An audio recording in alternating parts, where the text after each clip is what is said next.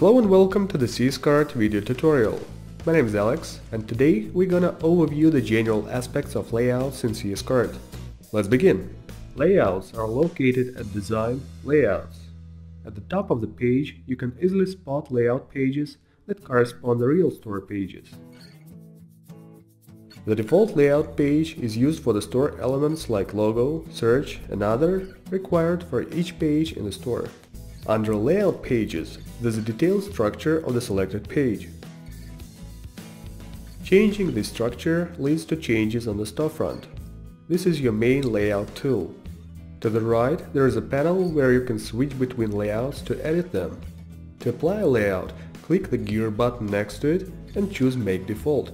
Be careful about this step, since layouts drastically change the look of your store. Also, there is a widget code to embed your store into a third-party website. Use the plus button to add a new layout and the gear button to manage blocks, export and import layouts. To sum it all up, the layout structure determines what information and in what way it will be presented on the storefront. Moving on to details. Layout pages consist of blocks nested inside containers. Blocks are these white blue rectangles, and containers are these gray rectangles. They are also called grids. Containers are divided into two groups, root containers and child containers. This is done for a better page zoning. So, a block contains a certain piece of information like a logo, product details, breadcrumbs, and so on. To add a block, click a plus icon on the desired container and choose Add Block. Then choose one of the existing blocks or create a new one. You can even create blocks with Smarty Template Engine inside them. After adding a block, you can edit it by clicking a gear icon on a block.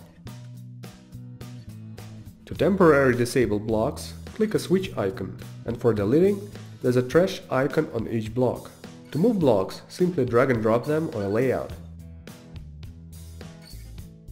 The same set of actions is applied to containers.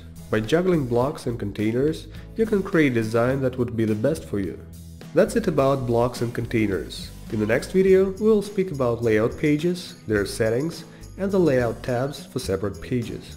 If you have any questions, you can ask them in the comments section below. Thanks for watching and see you in the next CSCart video tutorials.